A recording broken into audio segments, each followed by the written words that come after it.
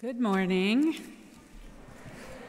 So great to see everybody here. I want to welcome everyone in the room, trustees, faculty, special guests, alumni, community members, and of course, the wonderful senior class, starting out on the beginning of the end. Welcome.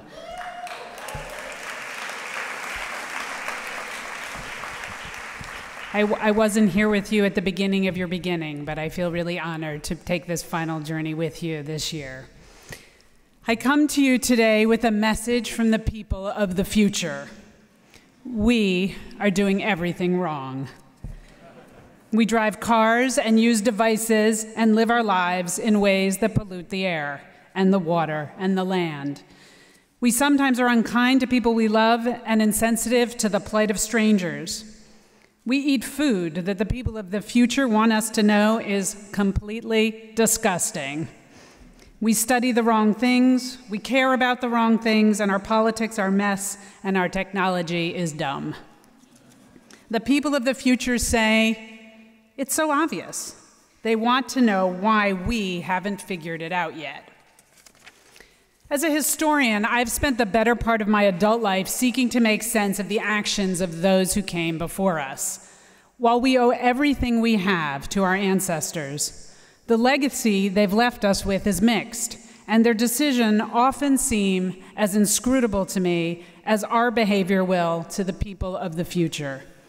The question of what to do about this is one that looms large for us at Williams and in the world right now. Take my own field of French history. The French government collaborated with the Nazis in their murderous persecution, and French policies towards colonial subjects and post-colonial immigrants were also often shaped by xenophobia and racism. But is it enough to say France bad, minorities and colonial subjects good? Such an approach will not take you very far. While every society tries to be the very best version of itself, people from all backgrounds and all cultures can fall short. The challenge for us as historians, and no matter what you majored in, we are all historians, is to understand why. Why did people make the choices they did? How is it that people who believe themselves to be good, or morally righteous, or just plain right, engaged in actions that so clearly seem compromised to us who came later? Put another way, how is it that the choices we are making right now will look so foolish and obviously wrong to the people of the future? Because they will. And it's a lot easier to judge those who came before than it is to imagine what it was like to be them and to understand why they did what they did. And seeking that empathic understanding without surrendering our moral and ethical judgment is the hardest job of all. If you look at this fall's programming at Williams, we're going to spend a lot of time asking how we, as the people of someone else's future, want to judge our predecessors, and asking what message we want to send to our own posterity too, whether it's looking back at Williams' relationship with Hawaii, or the history of efforts to support Asian American studies, or looking to the future and thinking about our work on sustainability, or the next era of liberal arts education. Whatever it is, what message will we want to send the people of the past or to the people of the future? Actually, we've already been doing a lot of this work at Williams. If you'll recall, Professor Karen Merrill and a committee of faculty, staff, and students spent almost a year and a half studying our campus spaces and institutional history. Their report, which is on the President's website, provides one really valuable framework for thinking about issues of our historical legacy. It says, in part, that we want to, quote, neither erase the past nor immobilize it in amber. But how can we avoid erasure on the one hand and petrification on the other? Put differently, should we be passing moral judgments on the worlds of Genghis Khan or the Incas?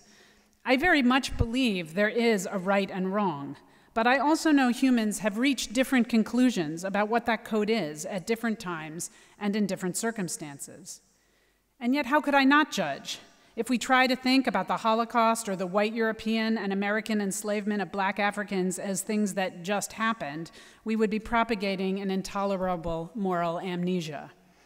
Can we judge some historical actors, like slaveholders or Nazis, but not others?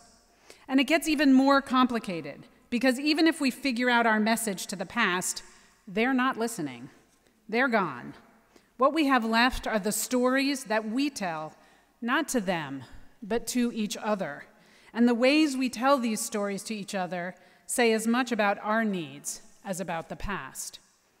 Near the end of our Williams Reed's novel, Sing, Unburied Sing, a ghost talks about his efforts to enter the present world. I can't. Come inside. I tried. There needs to be some need, some lack, like a keyhole. This is what we mean by interpretation. The past communicates with us in the present through the keyhole of our needs and lacks. We don't invite everything in through that keyhole. We can't, because a history that included every last detail of lived reality would be about as useful as a map of Williams that's 1-to-1 scale. Our needs, great as they feel to us, have to have limits, and so do our histories. And that's a challenge. This process of reduction goes on all the time. We can never really know what it was like to live along the Nile 2,000 years ago, or on the Great Plains before the arrival of Europeans, or in Paris in the 1920s, and which person, in which arrondissement of Paris, on which day. I'm not even sure I could describe to you what I did this morning.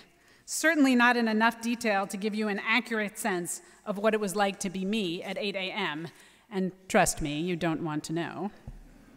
But it's an apt comparison. Trying to understand what it was like to live in another time is like trying to imagine being a different person. When I think about someone living in Paris in the 1920s, I do so from my viewpoint in Williamstown in 2018. So too, when you try to imagine what it's like to be someone else in the past, or even someone right here next to you, right now, you can never really escape your own perspective. We reach, but we never grasp.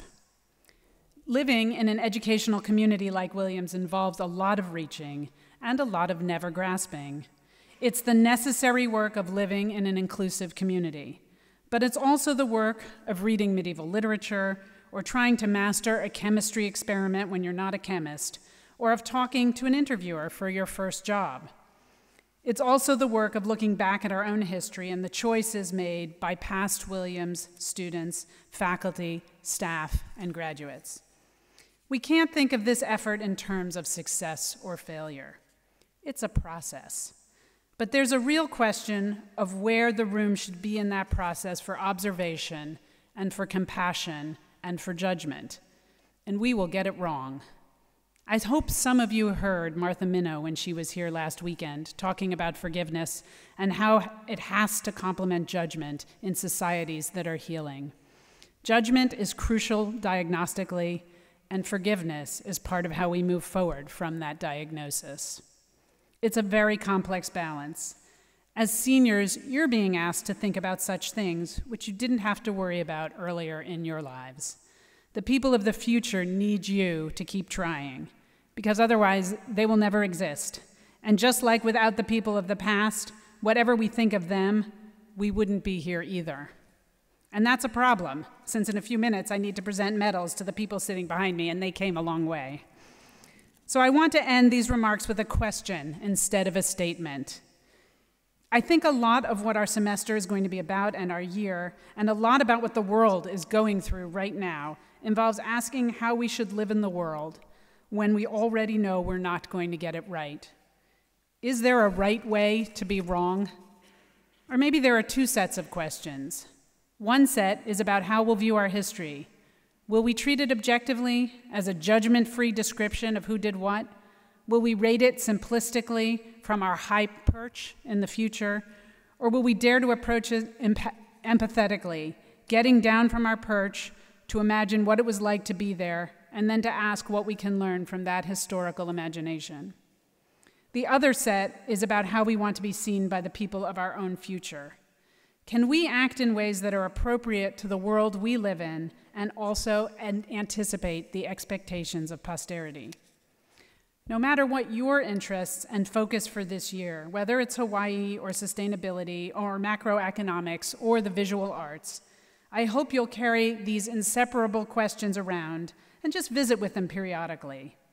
In what ways are you the product of those who came before you, no matter their achievements or flaws?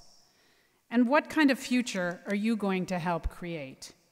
Your ability to ask such things of yourself and others is important, not just for your last year at Williams, but as you begin to think about the types of contributions you hope to make in the world and the kind of person you hope to be.